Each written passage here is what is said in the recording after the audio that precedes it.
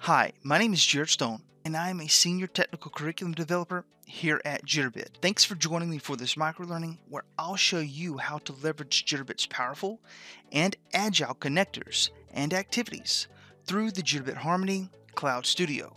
Today, I'll discuss how to integrate and update data within a Salesforce instance seamlessly.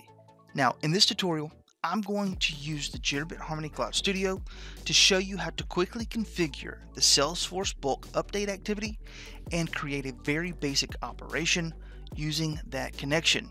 So let's go ahead and get started. Okay, so I'm going to show you how to configure the Salesforce Bulk Update Activity. Okay, so remember the Salesforce Bulk Activity, what that does, that updates a large number of existing records in a Salesforce endpoint. Now, these are going to be used as a target to consume data in an operation. Now, after you configure that Salesforce connection, you can configure as many Salesforce activities as you would like for each Salesforce connection, all right? So, what we're going to be doing over here, we're going to be updating a couple of accounts I have within my Salesforce org. So I've got like this Jitterbit training example, and then I have the Green Pickle Inn. I'm going to be updating these, okay? So updating those records from a file that I have over on my FTP, this bulk update record CSV. So what we'll do is start by configuring the Salesforce endpoint activity. We're not going to be configuring the endpoint itself. We've talked about that in some other Jitterbit Basics tutorials, so check those out for information on configuring those endpoints themselves, but we're just focusing on the activity today, okay?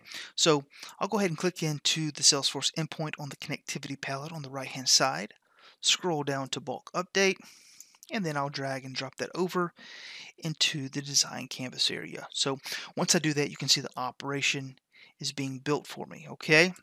Or it's starting to be built. So maybe we'll say something like SFDC bulk update, all right? So we'll detail into this activity. And you see the name here, bulk update, which is fine, but you could change that if you wanted to. The thing to keep in mind is that anytime you're naming something, whether like in this case an activity or an operation, a script, a project, it really doesn't matter. You always want to use your organization's best practices as far as the naming convention goes, but you want to do it in a way that if you're the sole Jitterbit administrator, that you understand what you were doing at that particular time. So naming something very informatively, very descriptive, that's going to help. But also if you're in a team work environment, that's going to be very helpful for you and your team members so you can effectively and efficiently work within your projects, okay? So moving on down to the object that we are referencing is our account. So we'll select that and click next.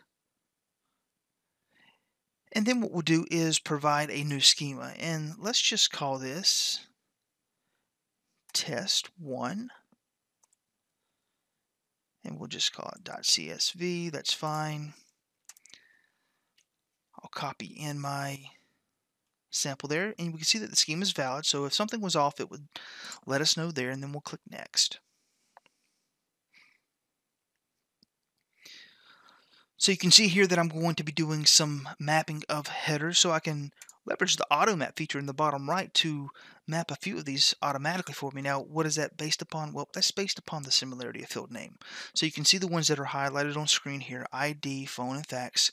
Well, those are automatically mapped because they are the same as far as it going from the source to the Salesforce fields, okay? So the others, I'm familiar with those field names, so I'll start to filter those out by using this upper search area here on the right hand side.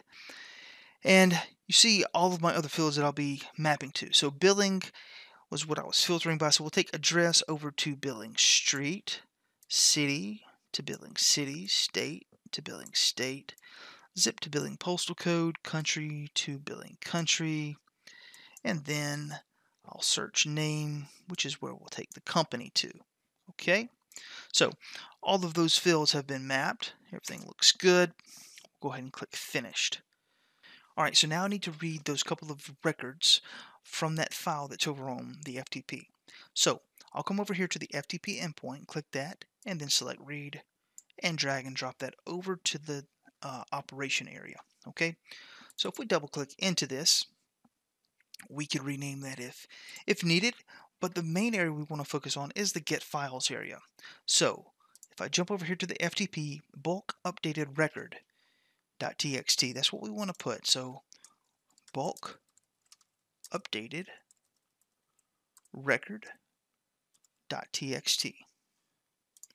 We'll click Next there, then click Finished.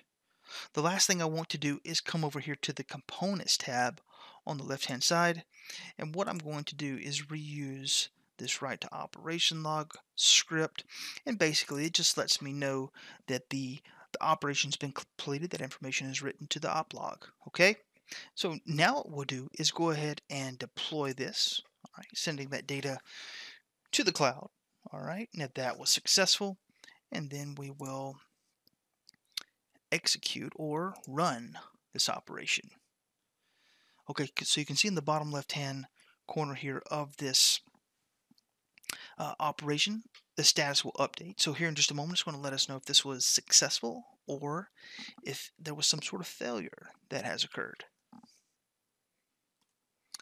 And you can see that we have a success with info. So we could click that and do an expansion here, and then we can see that a couple of records were processed successfully. So if we come over here back to our Salesforce instance, you can see the Jitterbit training example, and then also that green pickle in. Those are the two records that we were updating, and you can see the green pickle in is now the red tomato in, and just below that we have that new Seattle Tech that was just a moment ago the Jitterbit example account. Okay, so we can detail into that. We can see all of the new information, 123 Tech Way, which is the new billing address of the company, along with a new phone and fax. For deeper training opportunities, please check out our learning platform, Jitterbit University. You can access this at university.jitterbit.com. Now, one thing to keep in mind here is that you will need an enrollment key to access the training content, and you can get this information from either your customer success or alliance manager. Well, I want to thank you for joining me for this microlearning. I hope you found the value in this tutorial and seeing how simple but powerful Jitterbit and the Harmony platform is. Well, until next time, take care.